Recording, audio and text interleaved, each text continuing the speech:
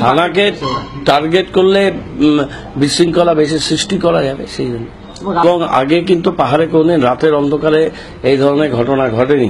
এবার আন্দোলনের একটা নতুন দিক হচ্ছে, তারা বেশিরভাগ কাজটাই রাতের অন্ধকারে করছে।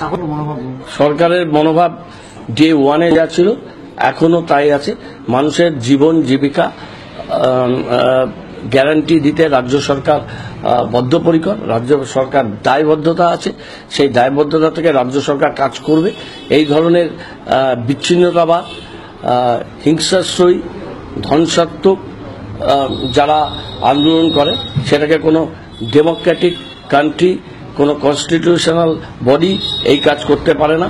এবং তাদের যারা মাথা, যারা নেতৃবৃন্দ, তাদের কঠোর হস্তে দমন করা হবে রাজ্য সরকারে।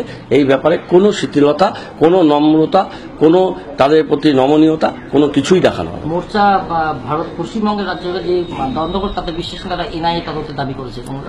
মোর্চা কি বলছে না বলছে তাদের কথার কোনো মানে হয় না। যারা এই ধরনের হাসপাতাল পুড়িয়ে দেয়, শিশুর খাদ্য উপরে তুলতে দেয় না, সেই ধরনের বর্বর নেতৃত্বের কথার আমরা কোনো গুরুত্ব দিই না।